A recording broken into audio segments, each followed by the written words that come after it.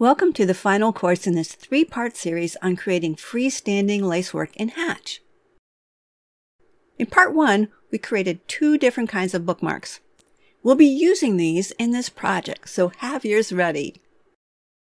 In part 2, we personalized those bookmarks, and we're going to be doing a similar process in this course.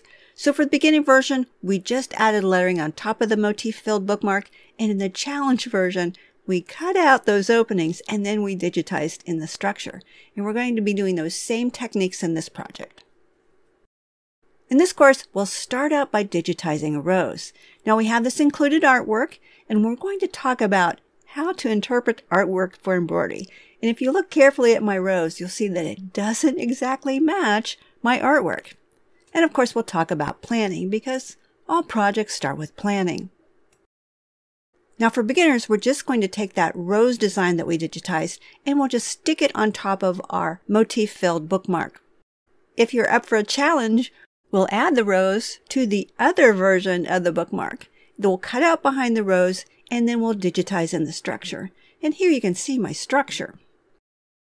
Now this course is the finale in our 3-part series on lace. So we hope you've completed the other 2 courses before attempting this one. This course includes video and text lessons, and you'll have try-it lessons to apply what you've learned. You'll also get artwork for your project, and you'll get completed design files. And you can see what they look like stitched out here. Where do you find this course?